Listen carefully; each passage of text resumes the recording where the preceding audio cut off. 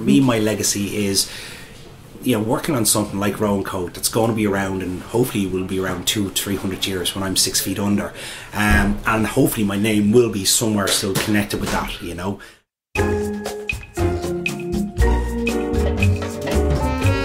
Welcome to the Lush Life podcast. I'm your drinking companion, Susan Schwartz, and I bring you the how-to guide for living life one cocktail at a time. Thanks to my mother's love of martinis, the first words I spoke were shaken, not stirred, and I've been obsessed by cocktails ever since. Together, we'll learn from bartenders, brand ambassadors, distillers, and others why certain drinks are popular in certain cultures, how to make the perfect old-fashioned, when to shake and when to stir, and so much more. Hear that sound? It's time to cozy up to the bar and let the fun begin. Do you love Lush Life podcast but don't know how to show it? Nominate us for a Tales of the Cocktail Spirited Award, the Oscars of the drinks industry. They have a new entry for Best Broadcast, Online Video Series, or Podcast. Perfect.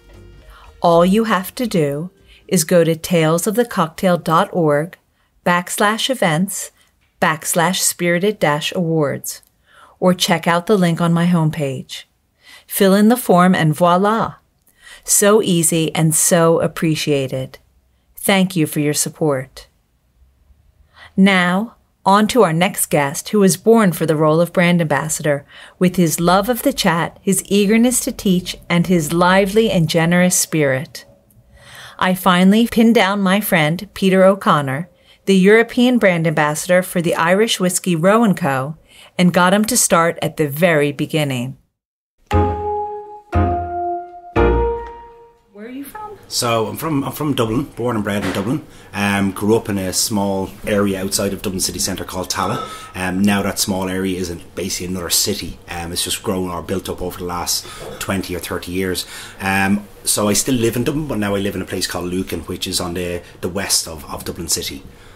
So what was I guess this is a silly question to ask someone who's Irish, but what was your first taste of hospitality? Yeah, so I never planned to be in the hospitality industry, really. I'm the youngest of 5 children, and my two sisters and my brother went to catering college in Portrush, which is in the north. So my eldest brother, he came out of college and started working in restaurants and bars. I'm 8 years younger than him, so by the time I was like 14, 15, during the summer and holidays, he got me a part-time job as a lounge boy. So I just did that for a bit of cash, basically. Okay, what is a lounge boy? So lounge boy is like a glass collector, basically, a server on the floor. So at 15, 16 years of age, I was being paid cash in hand. Back then, it was okay, and there was no real, laws around it. And it was only part-time. It was maybe 6-7 hours in the weekend, but it was fun, and I really enjoyed it. And then when I was coming into my final year in school, my parents wanted me to go to college, of course, and they were like, so what are you going to do? Will you go into computers? Will you go into accountancy or whatever? And I never saw myself sitting behind a desk, so I said I want to be a bartender, and they said absolutely no way. So that's kind of how it started, and then I went into bartending kind of full-time during college, and I did business studies, bar management in college, so focus on business, but with another focus on actually running bars and bar operations. I absolutely loved it. Came highest in my class for the 2 years that we did the course, and then I got a job in a very cool cocktail bar, one of the only cocktail bars at the time in Dublin, called Nancy Hand's, at 19, and that's really where I fell in love with the hospitality industry. Now, why I said that at the beginning about it's a funny thing to ask an Irishman that, because don't they say there are more pubs in Dublin than in anywhere else per capita? There is, by far. Yeah. So was that pub going culture part of your life when you were young? No, not really, because both my parents never drank. So my father was a pioneer, never touched a drop of drink. We didn't grow up in pubs. We were never taken to pubs as kids, unless on summer holidays and we'd be brought in for a Coke or a 7-Up and a pack of crisps. So we never had that pub culture. But the one thing my father was great at, and my mother, was talking. And you used to have friends around, and it was just cups of tea, and it was just storytelling and chatting. And as kids, we grew up like that. So I suppose that had a massive impact on me. I just love being around people and talking to people. But the lounge boy job, I assume you didn't really get to talk to people. Oh, you did? Yeah. It was a swanky wee pub. It was called Ashton's in Dublin City, just outside Dublin City, actually. So it was kind of swanky at the time. And so I was making, at 16 years of age, I was making probably £100 Irish pounds over the course of a weekend on tips, because the customers in there had a little bit of cash, and because I was chatting to them all the time, I'd get more tips. So the money was playing a part, but I just loved. I used to be on a buzz and a high coming out, because I never touched a drink until I was 18. So the drink part wasn't a big thing until I went in and started making cocktails into Nancy Hand's, and that's where I really fell in love. I was like, this is fun. I can make different drinks to suit different people's palates and different people's wants and needs. So I suppose it was a combination of everything, but the cocktail part of it really came into play when I was about 19. Well, no wonder they were so horrified. Like they wanted accountancy. Folks, but did they ever come into the pub that you worked in? They used to, they used to. And I suppose my father never drank, but he used to love, especially when I was in, I know we're going to get onto it, when I was in America, he was so proud, that I started as a lounge boy and ended up working as a master of whiskey in New York and New Jersey. So for me, that was brilliant, to have my father and mother proud of me for doing something that I was very passionate about, and that was the main thing for me, was something that I loved. I could never do a job that I don't love, and we always say, if you love your job, you never work a day in your life, and that's the way I feel. So you found yourself in this place, Nancy Hand's. Yeah. And was that the first time you started making cocktails? Yes, so I kind of dabbled a little bit. I remember the very first cocktail I made was when I was 17, 18 in a bar called Madigan's Nordell Street, and this guy came in with his son, and he asked me to make a cocktail for his son. His son was only a young lad, like a non-alcoholic cocktail, of course, and I thought at first he was talking about cocktail sausages, and I'm like, yeah, honestly, Susan, I didn't realise that he wanted like a non-alcoholic cocktail. So are we okay? I said, okay, no problem. He explained to me, so I put in a few juices into. We had one shaker behind the bar. That was it. It was a pub. It wasn't a cocktail bar. So I threw in a few juices and whatever I had there, and then I put in a bottle of soda water, closed the shaker, and I started shaking it, and of course the thing exploded on me. But I learned never to put carbonated drinks into a shaker. So technically that was the first. But Nancy Hand's, if you look back in kind of 15, 18 years ago, Nancy Hand's was renowned as one of the bars in Europe that had the most spirits. So we had over 3,000 bottles of spirits. Yeah. Oh boy. The owner was a gentleman called Martin McCaffrey, and the manager at the time was James Langan, still a very good friend of mine, and we used to collect. And I actually documented every single bottle. It took me over 3 weeks to do it, from country to brand, I suppose category, so vodka, gin, whatever, bottle, ABV, and I think it was name of the brand, and I had it on a floppy disk, the old floppy disks. And that's really where my passion for spirits came in, because I was like, all these different brands, they all have different flavours. For someone just starting, that must have been, like Charlie and the Chocolate Factory. All of a sudden you can try anything. Were they quite nice they to were. You? Did they let you try things? They were, because I was making a cocktail menu, so we would create at this stage again, I'm 38 now, and I celebrated my 21st birthday, so you're talking 17, 18 years there, years ago. At the time, the cocktails were Blue Lagoons, pina coladas, mudslides, but I was doing little different things with them, and that's why we became very popular in Nancy Hand's. We were putting out probably about on a weekend, or over a course of a week, we'd probably put out about 300 cocktails a week, which is very, very decent for Ireland, for Dublin, no other bar was doing that. So I suppose that's what established my name at first in the industry as a young bartender, and people took notice of me, and then I moved on and progressed up the line to different cocktail bars, and I of course ran one of the top cocktail bars in Europe at the time as well. Now, when you were there at the beginning, were there any cocktail competitions then? There was. I represented Ireland in Russia in 2002 or 2003, I can't remember, in the World Flair Cocktail Competition. So I used to dabble in flair. So you were a flair. I dabbled. I wouldn't say I was very good. I enjoyed it. It was part of my trade. But when I went to Russia, it was a bit of an eye opener, because you've guys from, you know, Czech Republic and from Denmark, and they're like circus act, and I'm trying to juggle 3 bottles, and these guys have 6 bottles in their hands. So yeah, I soon moved away from flairing, but it was an eye opener. I used to compete in a lot of competitions in Ireland. Ireland non-flair, I assume. Non-flair, non-flair. Yeah, classic. Through the Bartenders Association and other, but at that stage cocktails were tiny. It was usually a spirit, a liqueur, a juice and a soda, you know.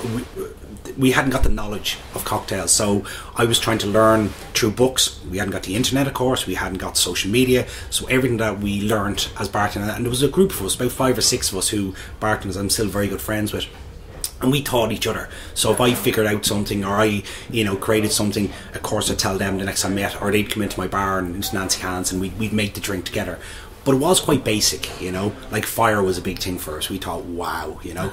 So were there any books that really made an impression on you that you remember? Well, I remember Difford's Guide, and Simon Difford was, I think it was like first or second, I still have most of his editions, and I think his first or second edition was the first time I saw it, and I thought this was wow. And I remember going through all the cocktails, and I actually submitted some cocktails to him over the years, but never made into the books, which wasn't a big deal.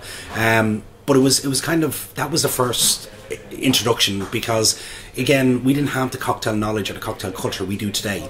So all the old school cocktail books that we have today, and they were around back then, but we didn't know about it because there was no one there to teach us, you know. So we were trying, and the internet wasn't there either, so you're trying to kind of pull pieces from everywhere to make yourself better and to grow yourself, you know. Was there a moment when you thought, this is it, I know I'm in the right place, the right time, doing exactly what I want? Or have you felt that all along? I kind of felt that all along, but yeah, there is a time, and it always stands out in my mind, and it was when I was in Australia. I took a year off and went to Australia for a year, and I got a job in just outside Sydney in what's called Bondi Junction, and a bar called Tea Gardens.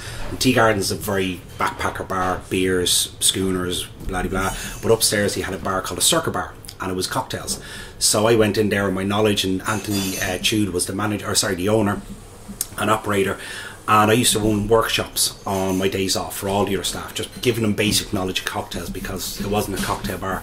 And he used to come up to me every week with a case of VB, which is a local beer over there, 24 bottles of VB, and that was my present for teaching his bartenders. And he always said to me, he goes, for a backpacker trying to make ends meet, he said, you have such a passion for your trade because you're teaching people on your day off. I was like, well, I'm getting a free case of VB for it. So, but yeah, I always had this passion to share my knowledge. I never understood bartenders that would actually hold their knowledge to themselves and not share it. You know, this industry is massive, and we're one family in a way. Like, I can go to many countries around the world and know someone, or know someone that knows someone within the industry, and they look after me. So I always feel like if you know something, or have I don't know how to say, have a better way of doing something, you should share it through social media or through word of mouth or whatever. And that's what I was doing in Australia. And Anthony saying that to me, that I was very passionate, really struck me and go, do you know what I am? This is my chosen career, you know. And I suppose that was the first time I really became a brand ambassador, even though I wasn't one, because I was teaching, I was sharing my knowledge. Yeah. Well, you said that you left to go to Australia. Yeah. Did you just feel like you wanted to see the world, or learn about cocktails somewhere else? It was at the time I was running, or assistant manager in a bar called the Pembroke in Dublin. So I was 23, it was around 2003. And I was in the assistant manager, I was in the office one day, it was a Saturday, and this area where we were based was a financial area, so Saturdays were very quiet for us. So I was down doing the week's cash and writing up the cash sheets. My brother rang me, not my eldest brother, but the one, not my eldest brother, but the one next to me. And he rang me and he was like, listen, I've just booked flights to Asia, Southeast Asia, and to Thailand with Paul Kirby, another friend of ours. He said, do you want to come? And I was like, when are you going? They're like, in 3 weeks' time. We're taking a year off. And I kind of knew this was coming up. So I said, do you know what? I said, give me an hour or so. And I talked to the general manager, still a very good friend of mine. And he's like, do it. He said, just do it. So packed up everything, rang mum and dad. And I said, listen, I'm off with Mark. And they're like, good. Not good, but, you know, we're happy you're going with your brother. Yeah, and not on your own.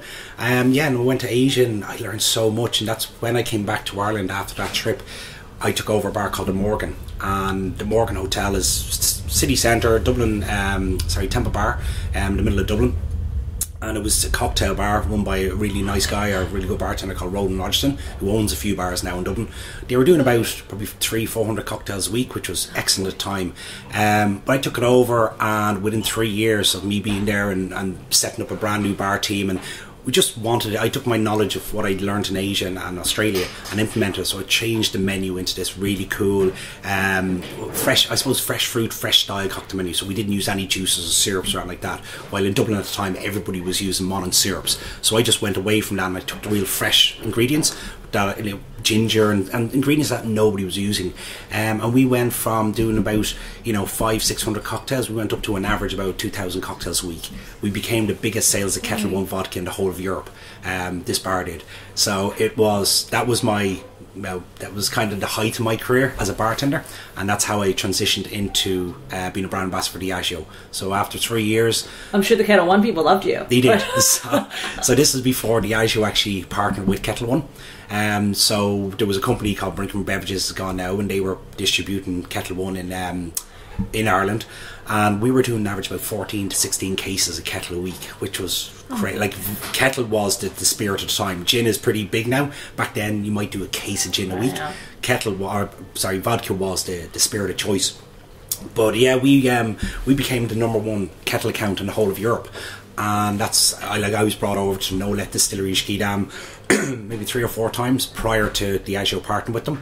And then when Diageo partnered with them, Diageo held their sales briefing in the penthouse for all the senior members of Diageo Ireland, just kind of plan out what they're going to do with Ketel. My sales rep at the time asked me would I make some cocktails after the meeting, which I did in the penthouse, and I was able to That's a lot of pressure. It didn't bother me. Like, for me, Diageo was just another company. Right. You had the head of, who's now John Kennedy, who's the head of Europe. He was the head of Ireland at the time, and he was there, and I made some drinks for them. Told him everything about Ketel One. I did the bottle pitch and the history of Ketel, and because I knew everything about it, I worked with the brand for 3 years, and they were all sitting there going, we have no idea about this brand. So about a week or two later, a gentleman called Emmett O'Brien from Diageo came in to the Morgan, offered me a job. He's like, we'd love you to be the brand ambassador for Diageo. We don't have one, we never did, because in Ireland it's all beer focused. It's Guinness and Smithwick's and now Hop House, but it's not spirits at all. So this was a big and a new venture for them. So they asked me would I be interested, and I just said no. I said, this is my love is here in working behind a bar. I don't want to work for a company. About a week or two later, I thought about it, kind of stuck in my head, and I was like, I'm finishing work at 5 o'clock. I was 27, 28 years of age, 10 years ago. And that's 5 o'clock in the morning? Yeah. All right. Yeah, like not most now, but you're talking Wednesday to Saturday, at least 4 or 5 o'clock in the morning you're getting out. Now I loved it, it was my job. But yeah, I kind of thought about it, and then Emmett came in again a few weeks afterwards, and he asked me again would I be interested in taking on the job. So I said yeah. I said, I'll give it a shot. And that's where I got into Diageo. That's how I got into Diageo, was through that. But you stuck with Ketel One. You were Mr. Vodka for a while. I was not just vodka. So I launched, at the time we were launching, or Diageo was launching Inspired Luxury, which is now world class cocktail competition. So I kind of was the face of that, headed up that.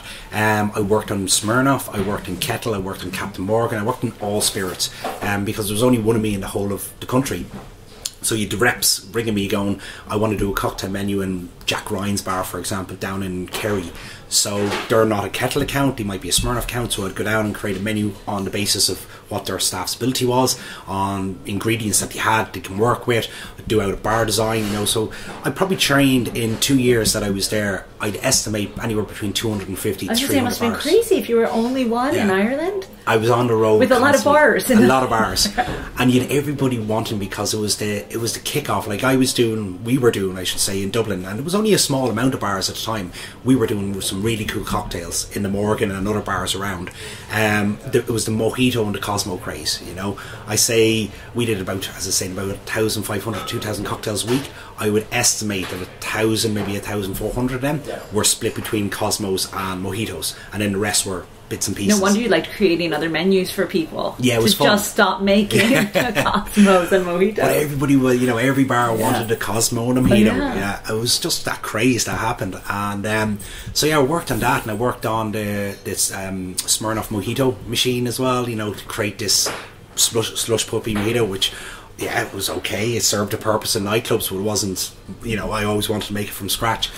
So I did a lot in 2 years with them, and I enjoyed it. I really did. And then I got offered to go to America and because part of that journey, as part of my training, they asked me, what would I like to do? What would I like to get out of Diageo as well? Because that's one thing Diageo are really, really good at, is progressing you. So it's not all about just you working for them. It's how they can work for you and help you.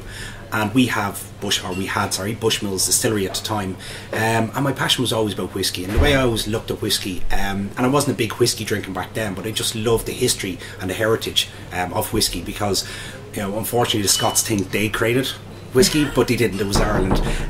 Sorry guys, but yeah, I always looked at the industry, or the spirits industry, of having 5 main base spirits, and then 5 main base spirits of vodka, gin, rum, tequila and whiskey. And 4 of them you can make in the morning, bottle in the afternoon, sell in the evening. Yeah. Whiskey takes 3 years. It sits in wood, it matures, it ages, it grows a character.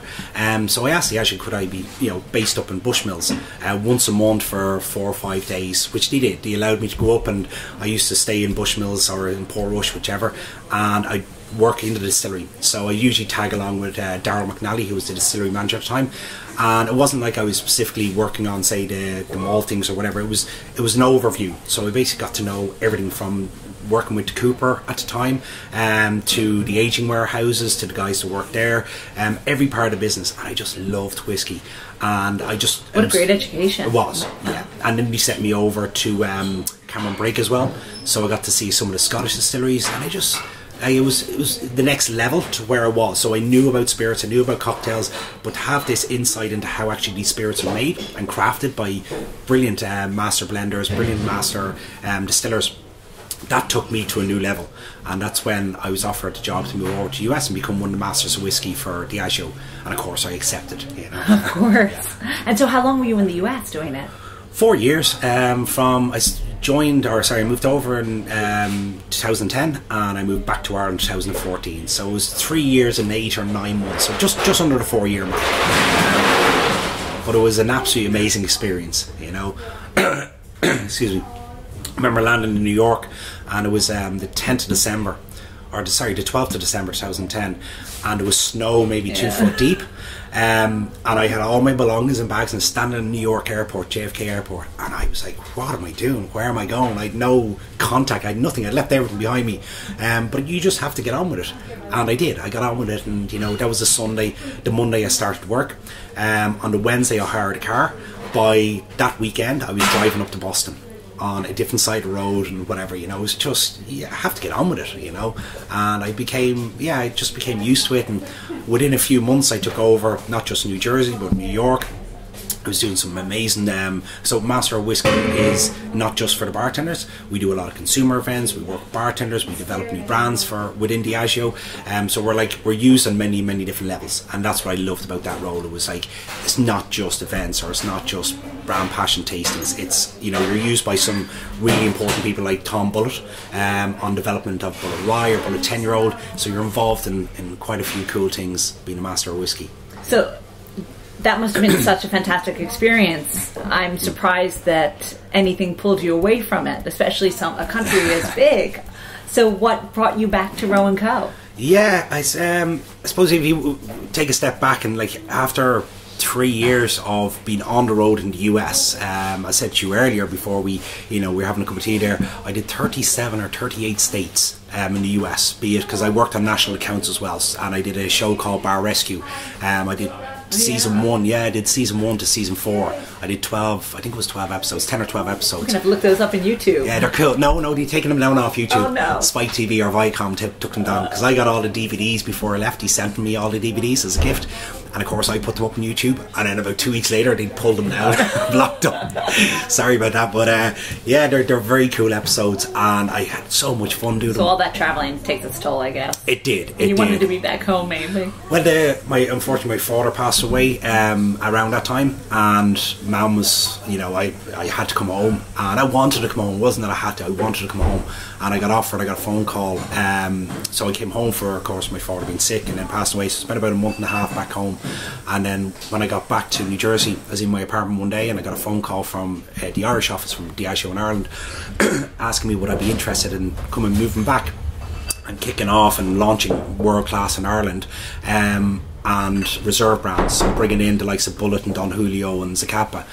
So I did, and I accepted that and moved back, and it was a great role. It was brand new. It was, again, the only spirit guy in Ireland. So, but I kind of knew everybody, so it was easy enough transition to come back in. And within about 6-7 months, I was in St James Gate one day in the Diageo office in Dublin, and I got an email asking me to come down to a meeting room. So I did, and I went down, and there was 2 people in the meeting room: a girl called Georgie Smithick, who was innovation at the time, and Charlie Greener, who was the head of innovation for Europe. He's based out in Mexico now. And they sat me down. They're like, "What we're going to tell you is highly confidential. We need you to sign a non-disclosure agreement." Yeah, before they even spoke to me. So I was like, right, okay, NDA, fair enough. And they basically said, we want to develop a new Irish whiskey, and we want you to be part of the team that does it. So basically, from concept right through to liquid, we need you to help us develop this. And that was the very first day. We called it Project Good Luck. That was our name of the project.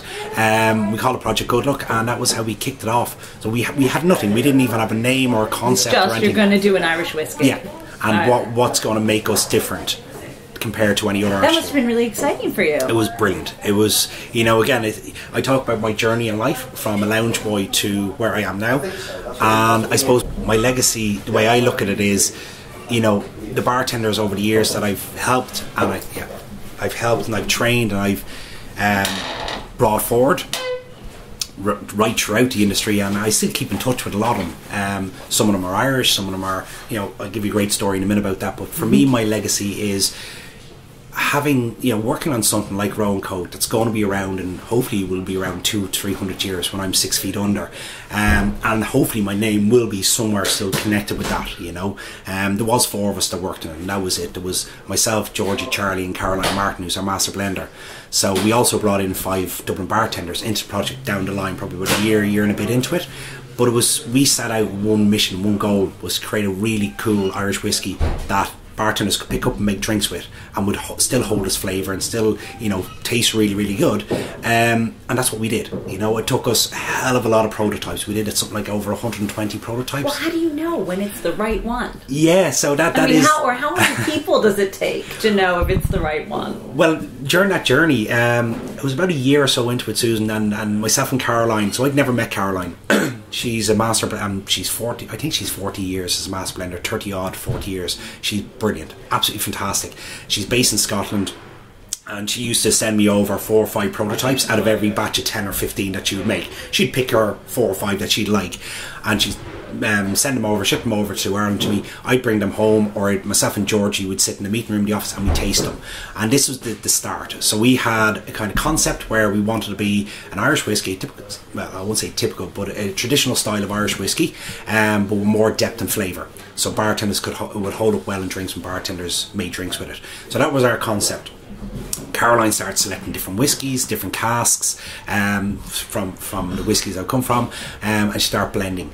And at the time we were using pot still, grain and malt. Over the course of probably about 6 months of back and forth, we decided not to use pot still. We decided just to use grain and malt, and that was kind of Caroline to get the flavour she wanted. That was her decision. So it got to a point after about 6-7 months where every batch she was sending over, they tasted good, but the minute we made drinks with it, they just didn't hold up. And that was the kind of thing. It was like, Caroline, these are really good whiskies, but they're not doing what we want to sip them. Yeah, it's not doing what we want to do. This is not what we set out to do. So she was kind of getting a bit frustrated, of course, because this was probably about prototype, I'd say probably in the 50s at this stage. And usually a blender will do anywhere between 20 and 40 prototypes, and that'll be it. So we were getting way past that, and she was going, well, you have to decide on one. And we couldn't. So what we decided to do was bring in, or ask the actual to bring in 5 of Dublin's best bartenders and get them to actually give their input. So it's not just myself and Georgie feeding back to Caroline. Now we have 5 best mixologists, best cocktail bartenders in Ireland giving their feedback as well. So I picked 5 of friends, people I've worked with, really top end bartenders in Dublin that I trust. We got them to sign NDAs, and from there they start working on a project. And they were a massive impact, but they didn't know much about it, I should say. We didn't tell them anything. We used to meet with them, give them 4 or 5 prototypes, go, what do you think of these? And what we used to do, myself and Georgie, is we actually put other liquids. So we might put one of the prototypes from 6 months ago into it, just to mix it up and get their opinion. And from that, we figured out 3 things. We figured out that 40% ABV was not going to be enough. We needed something stronger, because when you mix a 40% liquid, it does drop, it dilutes, and it doesn't hold true. The actual wood that we wanted to use, so Caroline was using few different styles.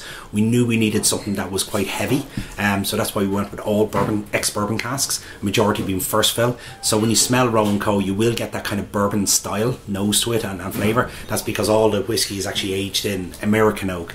And then the third thing was that we wanted something, and this was the bartenders, that when they tasted other Irish whiskies, it was very clean and very, it faded away pretty fast, the actual finish on it. And they were like, how can we get a longer finish? How can we get a more oilier, waxier finish? So when we do mix in a drink, it's coating your mouth. It's not just clean cut. So this was all the information we fed back to Caroline, and then she decided not to chill filter her whiskey. She decided to use 45% ABV. She decided to use whiskies that came from all American oak. So it was the kind of input from the bartenders that created the elements that actually made Roe & Co. So 106 versions later, you got it. 106 prototypes. So what's in the bottle is actually prototype 106. We did over 120, but it was 106. Oh, and that's the one. You asked me, how do you know when you have to stop or when you stop? It was in the Vintage Cocktail Club. We were all there. There was 5 of us, and myself, Georgie. So it was about 7 or 8 of us actually, the 5 bartenders and 3 of us. And again, we had 4, 5, 6 maybe prototypes, and 106 was one of them. And we just picked it up and we started playing with it, making drinks. And first of all, it was beautiful and neat. Second of all, when you add ice or water, it held true. And then we start making sours, we start making old fashions, we just start making cocktails, and you're all perfect. And Georgie was like, would you buy this if it was, and we all just went, yeah. And we were like, well, this is the one then. You could continue, but there was no point. We had a fantastic liquid at this stage, and we were like, let's run with this. And once you have the liquid, then you can build the story, you can build it. Oh, see, I was going to ask that. I was wondering, while you were doing that, were you also coming up with the story at the same time? It was like from very start, we knew we needed a story behind it, because we don't have a distillery at the moment. So Roe & Co doesn't have a distillery. The whiskies that are used inside Roe & Co are selected by Caroline from other distilleries around Ireland. Now, we have blended it, we have bottled it all of our own, and this is a very common practice, not just in Ireland, across Scotland, across the US, people buying other whiskies. But we wanted something that people could identify with, both bartender and consumer. And it was Georgie, actually, when she was doing her research, it was probably a couple of months into it, that came to us one day. We're all in the meeting room, and she's like, why don't we not honour one of the biggest distilleries that ever existed in Ireland, and some people say the world, that literally sat right across the road from where we were having our meeting, the old George Rowe distillery. And we're like, well, we're not making the same liquid as George, because George... Had you heard of him? Oh, yeah. Okay. So George Rowe distillery was, or Thomas Street distillery was called, was the largest distillery in Ireland. So he still has a reputation, even though it no longer exists. It's funny enough, the distillery opened in 1757. It closed around 1926/1927. Not that long ago, really. No. Well, I guess 100 years. 100 years, roughly, or even less than 100 years. So there was an average about 2,000 distilleries in Ireland at one stage. Between the early 1920s up to 1930s, all of them, bar 3, closed down due to different events that happened in Ireland. So we were the market leader, or the leader of Irish whiskey in the world at one stage, and then it just nearly went, extinct in a way, So most people knew, or a lot of people in the industry would know or have heard of George Rowe, but not many consumers, or not many people outside of the whiskey world would know about it. So we dubbed it the greatest story never told, because it is the greatest story never told. The distillery itself sat in 14 acres in Dublin City on the Liberties. They employed, a few hundred people, coopers, distillers, everything. They were doing an average about 2 million gallons. So that's a liquid a year. Most distilleries would do probably about 2 million litres a year. They were doing 2 million gallons, which I think is about 10,000 litres. 10 to 12,000, which is monster, monster distillery. So we wanted to honour that. And the way we looked at it was the distillery's gone. It's no longer there. There's not much history there behind it, that's actually out there in the open. So there was only one building that's actually left, and it was the old St. Patrick's Tower, which was a windmill that Peter Rowe built back in 1757 when the distillery was first opened. And it's a massive windmill. It still stands there today. It's called St. Patrick's Tower now, and it's used to grind grain used for the distillery. And that sits right there, right across the road from our office. In front of it, looking at you. It's looking at us, yeah, and it's iconic. I actually, until I was told that it was a windmill, I didn't realise it was a windmill. You can see the structure. It looks exactly like a windmill, but who would put a windmill in Ireland? So it was the first first smock windmill in Ireland, and it's the largest smock windmill in Europe. So there's a lot of history behind this. And right in front of us is a pear tree, and that pear tree dates back to 1850, and the time around George Rowe, because George Rowe was known for his gardens. He had apple orchards and pear orchards. So this was pretty iconic. That pear tree is still there. It bears fruit every single year. And within Irish whiskey, a lot of Irish whiskey, green apple, pear notes are quite typical. In Rowe & Co you get that poached pear flavour. So it kind of connected with our liquid and our story, and that's how we built this story behind it. It was to honour George Rowe. We always knew we could never say, and we never wanted to say that we're what George Rowe did, because we're not. We just wanted to honour that piece of history, or piece of the golden era, as we dubbed it in Irish history whiskey. But you're going one step further and honouring him even more by opening a distillery, right? So our distillery is a stone's throw, roughly about 150 yards away from the original site that the old George Rowe distillery sits on. And our new distillery, which will be opened March next year, so March 2019, will be a single malt distillery, producing about 500,000 to 1 million litres of liquid every single year. And the building that we've taken over is the old Guinness powerhouse, which was built back in 1946, closed down about 16, 17 years ago. So we're basically regenerating that into a new distillery. And it's going to be a visitor centre, a state-of-the-art cocktail bar for bartenders to train in. We'll have a blending room. The blending room is going to be called 106 Blending Room, where both consumers on the tour and bartenders can come and create their own blend of whiskey on the back of what Caroline did with Rowe & Co. I can't wait to visit it. It's going to be cool. But you know what? You've made me so thirsty. I have to try some of this. No problem. Should we go make a cocktail? Yeah, let's go and have a drink. Thanks to Peter for taking the time to speak with me. After our chat, I was lucky enough to try all of Rowe & Co.'s new summer serves. If you are anywhere near Nuala Bar in London, then head down there to try them. All the bartenders will know them by heart. I also have all the recipes on lushlifemanual.com. Now it's time for our cocktail of the week. Our cocktail of the week is the Rowe & Co. Peaches and Cream. Full of flavor, the Peaches and Cream is a peach sour served straight up in a Nick and Nora glass.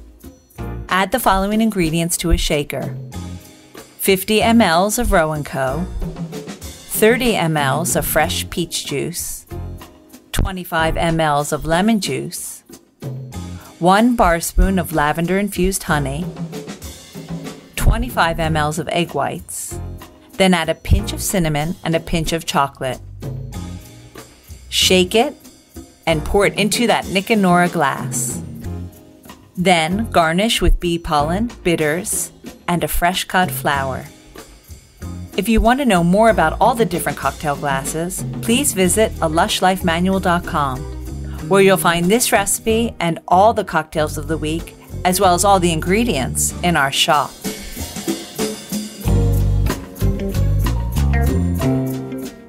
If you've liked what you've heard, don't forget to nominate us for a Tales of the Cocktail Spirited Award. You'll find all the details on my site. Next episode, we'll be in the wilds of Northumberland with Valentine Warner, who has left the kitchen for a little while to follow the woodland spirits. Come join us then. Until next time, bottoms up. Thanks for listening to the Lush Life podcast, the sister of A Lush Life Manual. For more information and links to everything you heard, plus a bit more, please visit alushlifemanual.com. Always remember the wise words of Oscar Wilde. All things in moderation, including moderation. And always drink responsibly. Okay, I said that last part. Theme music is by Steven Shapiro and used with permission. Lush Life is produced by Terra, and I'm your hostess, Susan Schwartz. I'll see you at the bar.